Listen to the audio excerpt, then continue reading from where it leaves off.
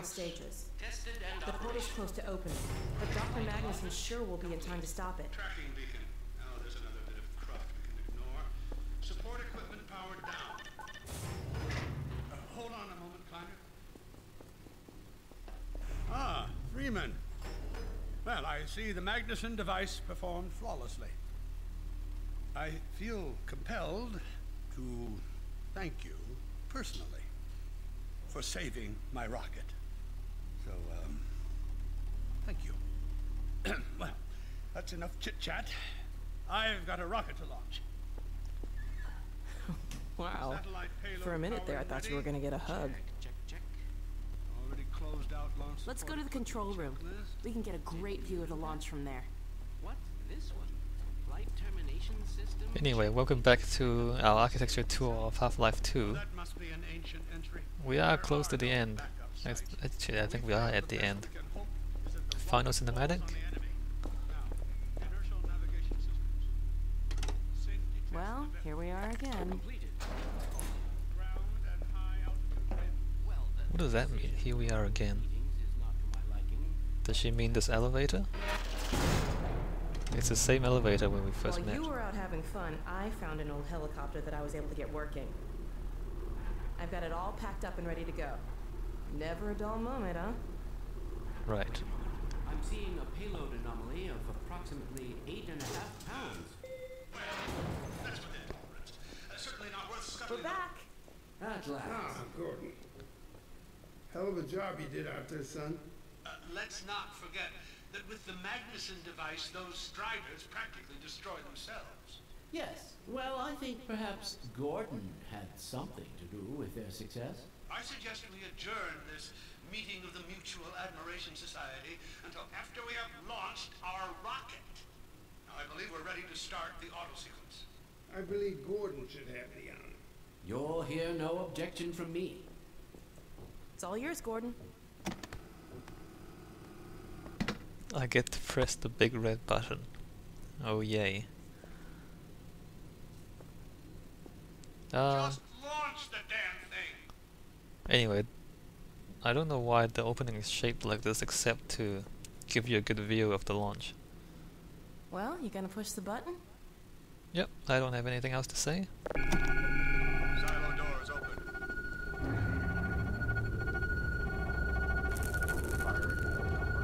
Stations, everyone. Power to main thrusters. Steady on. A-minus 10, 9, We're launching. 8, 7, 6, 5, Steady. 4, 3, 2, 1.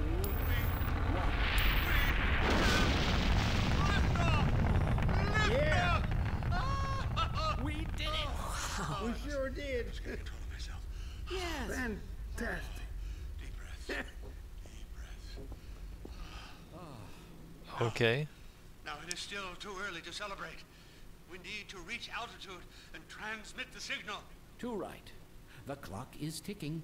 We couldn't have cut it any closer if that was our intention. It is going to work, right? It has to. Once the rocket is in range of the portal, we'll be able to switch on the xenium resonator. Well, let's get outside. I'd like a better view of the fireworks. There should be quite a show. Regrettably, I can't come out with you. Magnuson and I will need to keep a close eye on the rocket's trajectory.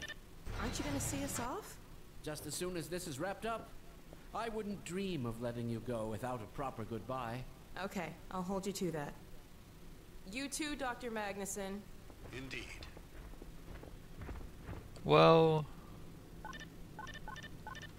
Magnuson almost had an orgasm there, and maybe it's not coincidental. You know, we demolished the Citadel, we castrated the Combine, and now we are launching our own little penis metaphor up into the sky. You know, rockets and launch and all that. I'm not gonna elaborate too much. Interesting. Interesting. So yeah, our penis is definitely bigger than the Combine's now, isn't it? Gordon, hold up a second. There you are. The more I think about that warning from our friend, the more I'm convinced it has to do with Borealis. Don't be deceived. That ship must never be used. You have got to destroy it, whatever the cost. Where are you two? You're gonna miss it. Be right there, Alex. Gordon, thanks for everything you've done. For Alex, for all of us. I couldn't be prouder if you were my own son. Now, when you get back, we've got a lot to talk about. Come on. Okay. Gordon, Alex, Dear look God, at the this portal. has to work.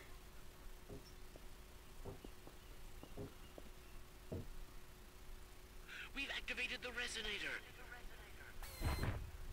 This is it.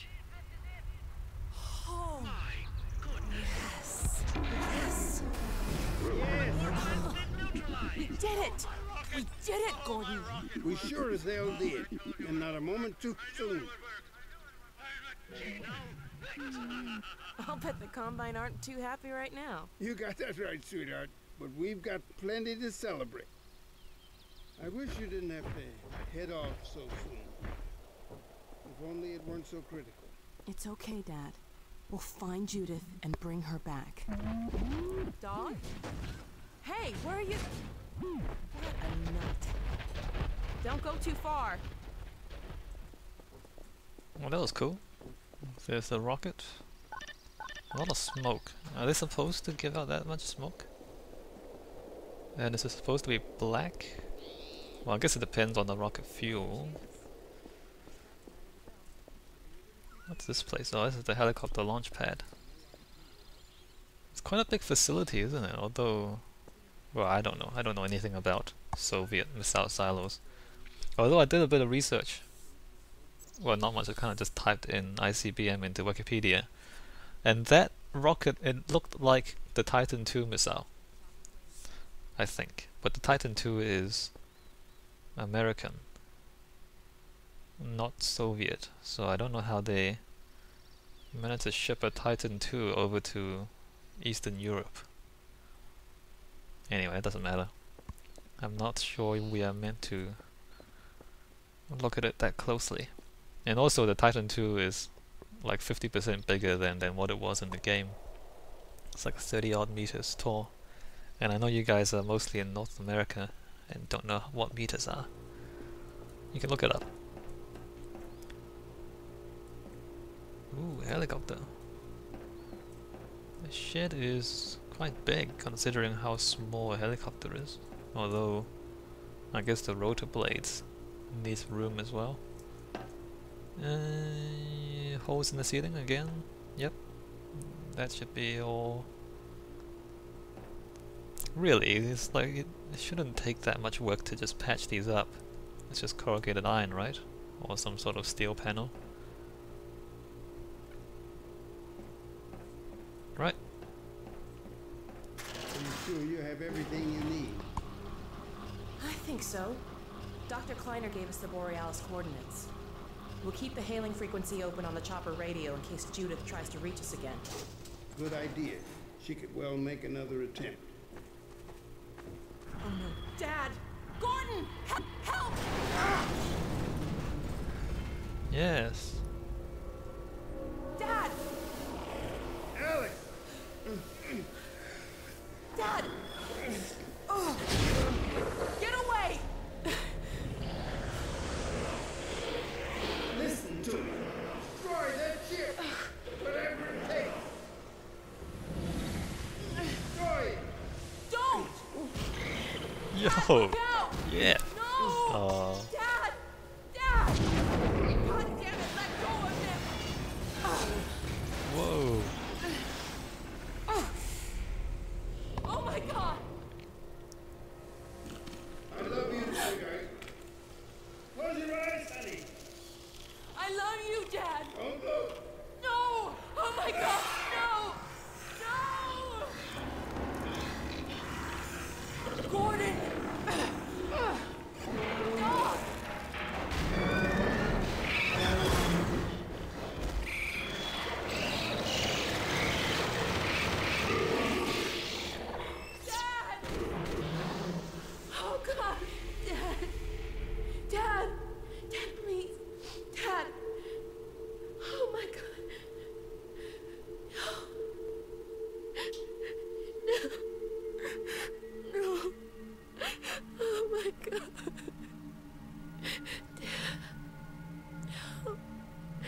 Don't leave me.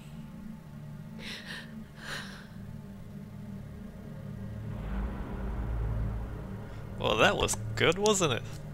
Oh, that was well done.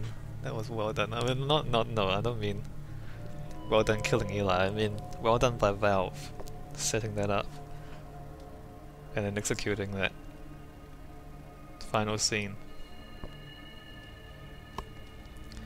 Well, let's see. What do I have to say about episode 2? Like, you know, there's not too much architecture in episode 2, and you know, at a surface level, it's quite convincing. I mean, what do we see? We went into the mines. Like, the mines were very detailed. There were a lot of stuff in it. But I wasn't, and I'm still not sure whether the mines made sense, like tunnels. And I'm sure that, in a way, it didn't make sense at all because most of the mines were very close to the surface. Right? You know, we never went down very far. We were always very close to the surface in the mines.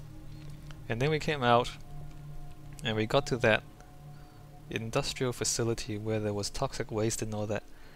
And there was never any indication of what specific purpose it was.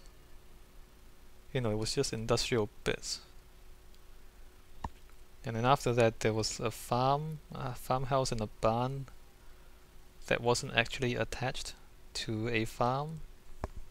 And then we had the train tracks and then some industrial things which were kind of out in the middle of the wilderness. And then after that we had White Forest Inn, which, you know, it looked fairly good on the outside, except when you looked closer, the inn didn't actually have any rooms. And then we got to the missile facility, and I can't say too much about that because I don't know very much about missile facilities.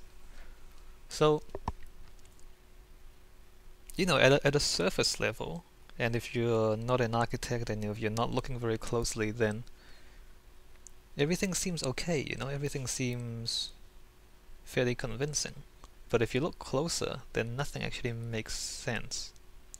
Like, they're not real environments, or they're not trying to be, you know, real buildings or real parts of the city or real parts of the wilderness. Or there's the valleys as well. Like, most of the valleys don't seem to make sense in a geological sense, although they looked good. So all of the, you know, everything is very shallow. You know, the appearance at first glance looks convincing, but if you look closer, then nothing makes sense. And you know, Half-Life 2 Episode 2, in terms of gameplay and storytelling, and especially, you know, you just saw the ending scene, all of that is quite well done. But what I'm concerned about is that the really well considered use of architecture as storytelling elements, they were mostly in the first game. And even then, only in very selected parts of the first game. Like, you know, you arrive at the train station, you first see the citadel, and then the first bits of the city and the apartments. I mean, and then there were other bits as well. Later on, Nova Prospect I thought was fairly good. And then the bank or museum or something, and then other bits. And then the Strider battles in Half-Life 2. Like, those bits I thought were, you know, very good uses of architecture. And Ravenholm as well, I guess. At first it's a bit strange and you're not sure what's going on, but by the end of it you see what's happening and it makes sense. Like, that stuff in the first game, it didn't seem to carry through into episode 1 and 2. Episode 1 especially, the hospital made no sense at all. Like, the layout of it. And what I'm thinking is that I don't think people appreciated the time and effort that they put into making the architecture in Half-Life 2 real. Well, not real, but convincing, and you know, making it consistent with what you would expect to find in reality. For the most part, to some extent. Obviously, you have to take some liberties to make it work as a game. But I think it seems to me that that kind of detail and that kind of effort is lost on most people. Most people don't see it, or they don't recognize it, and they don't realize it's there. And so then, when Valve made Episode 1 and Episode 2, the architecture, it didn't matter, they think that it didn't matter, because most people would play through the game and not notice it. And indeed, the first 1 or 2 times that I played through all 3 games, I didn't really look very closely at the architecture. And maybe that's a bad thing, in the sense that, because people don't notice the details, then Valve feels like they don't need to put in the details. Why make White Forest Inn have proper rooms if people are never going to notice that, the space between the door and the windows, the doors were always locked, that you couldn't go into the rooms. But if you looked at it, that there was no space in there. Like there was windows on one side and door on the other, but there's no space in between, so there's not actually a room in that space. Like, people don't notice. And if people don't notice, then why bother making it? Why not just make it easier for yourself and just design the game as a game, and design the hotel as a place for you to get ambushed and not worry about the rooms. I don't know. I wonder if that's a... on the one hand, I think, well, it doesn't matter, it's a game, right? But on the other hand, I feel that there's a chance that opportunities may be lost if you are not, motivated, or you don't have any incentive to consider the architecture in that much detail. By that I mean, if the game designers have no incentive to consider the architecture in that much detail, then maybe some opportunities are lost. There might be unexpected things that will come out of being more careful with the architecture, which you wouldn't even notice, or which you wouldn't even realize that those opportunities were there if you don't think it's even necessary to look at it in that much detail. I don't know. I'm kind of rambling, I guess. So yeah, anyway, I look forward to episode 3, like everyone else. Basically, everyone's looking forward to episode 3. And I don't think he'll come out for quite some time yet. Anyway, that has been an architecture tour of Half-Life 2. I hope you enjoyed it. And yeah, thank you for watching.